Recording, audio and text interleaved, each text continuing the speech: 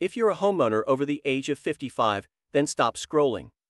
When planning for retirement, exploring different types of reverse mortgage programs can be a pivotal step.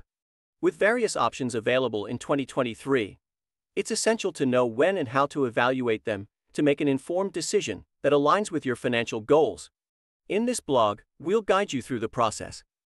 1. Evaluate your financial needs. Before delving into the specifics of reverse mortgage programs, take a close look at your financial needs.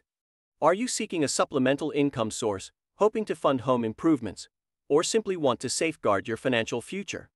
Thus, evaluating your specific requirements will help you narrow down your options effectively. 2. Research the types of reverse mortgages.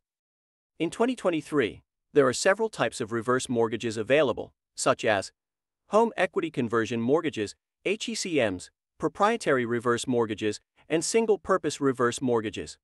Each has its unique features and eligibility requirements. Hence, conduct thorough research on these options to understand their differences and suitability. 3. Consider interest rates and fees. Interest rates and fees can vary between different reverse mortgage programs. Evaluate the current market rates and compare them among the programs you're considering. Additionally, take note of the associated fees, including closing costs and servicing fees, to understand the overall cost of each option. 4.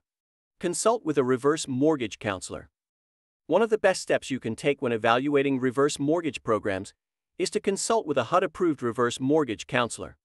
They can provide invaluable insights, explain program details, and help you make a well-informed choice.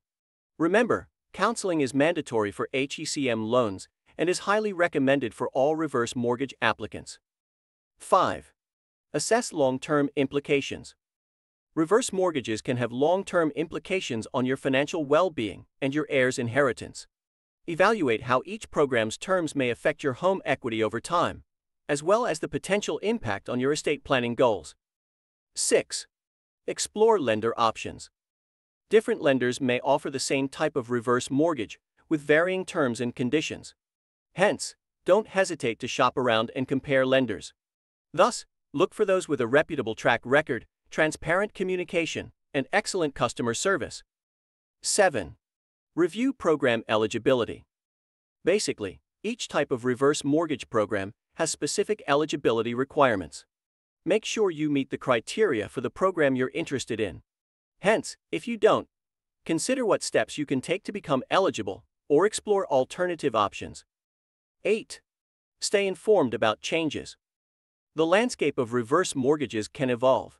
Keep yourself updated with any changes in legislation or program guidelines that may affect your decision.